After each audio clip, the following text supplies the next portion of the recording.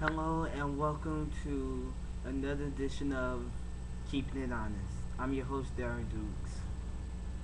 Now, today we're not going to talk about politics. We ain't going to talk about news. We're going to talk about ABC Kids and their modern programming. First off, as of today, September 3rd, 2001, ABC Kids will be no more. Their last programming was this time last Saturday under the ABC Kids branding. Now, you're probably thinking, okay, since there's no more ABC Kids, what the hell is going to be? No, like I said, as of today, September 3rd, 2011, ABC Kids will let Lithium, the syndicator of the Weather Channel Storm Stories, take over the network's kids programming and rename it, Lithium's Weekend Adventure. Note, before we go into more details about Lithium's Weekend Adventure on ABC, let me go back and remember how the ABC Kids branding started.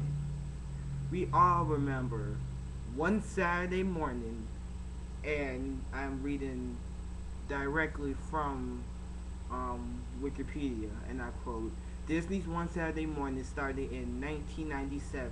It was formerly known as ABC's Saturday Morning, airing Reba, Schoolhouse Rocks, The Mighty Ducks, Doug, and Gary Goals.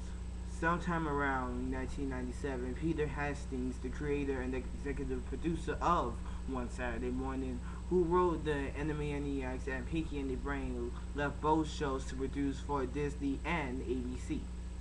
ABC was told by Michael Ernshauer to create a Saturday morning program that was different than the rest at the time, which he did with with One Saturday Morning, a show that I used to watch every Saturday morning when I was a kid.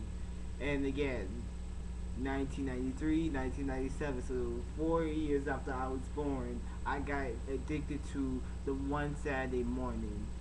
And One Saturday Morning, it was like what it says, different than all the other shows out there. It had buildings to represent the days, catchy music that will make you look forward to, quote, the 5 hours of summer once a week, only one Saturday morning. Now, Saturday morning was so popular that UPN, the Urban Paramount Network, had to get in on it, and indeed they too had a spin-off of Disney's iconic programming block, One Saturday Morning, and they made it Disney's One Two, that aired Saturday mornings or Saturday mornings and weekday mornings or weekday afternoons, depending on the program that they had at the time. Now, continuing where we left off, Disney and ABC liked the idea, and they took the ball and ran with it. Now, on September 13, which we're about a few days away from now, One Saturday Morning was the first broadcast as a 2-hour block on the ABC Saturday morning lineup, as it originally featured some of the shows that they had on it. It originally was scheduled for September 6th, but due to the death of Princess Diana and all the networks was covering it, it was pushed back a week later. And in 1999, it was extended to 5 hours.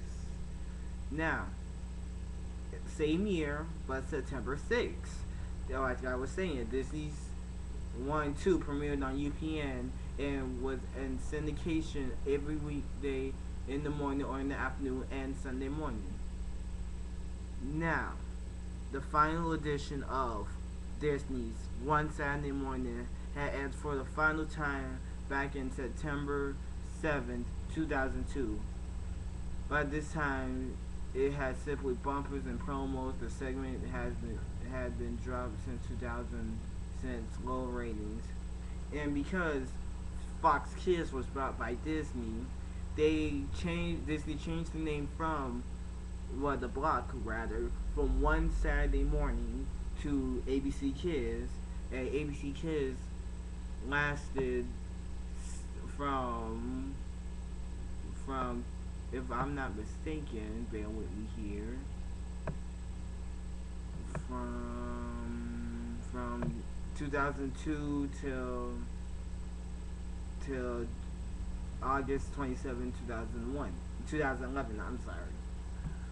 No, this is a very, very tough time for all of us who was born in the 90s and used to listen to that song, 5 hours of summer, what we'll need one Saturday morning.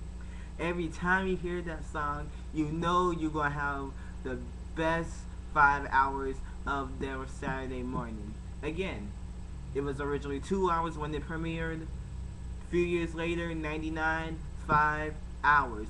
5 hours of the best and the premiere edition of the best cartoon block you could find in one place at one time, only on a one Saturday morning, only on ABC. Now, note, we were trying to see if ABC probably made a press release about this, but apparently they didn't. But you know, that's okay. That's really okay. This does it for this edition of Keeping It Honest. I'm your host, Derek Dukes. If you got memories of your first time watching One Saturday Morning, or how are you dealing with the closure of the program that started about over a decade, little over a decade ago, please leave a comment on your on the YouTube wall here on the Next Era in Journalism. For Keeping It Honest, I'm Derek Dukes reporting.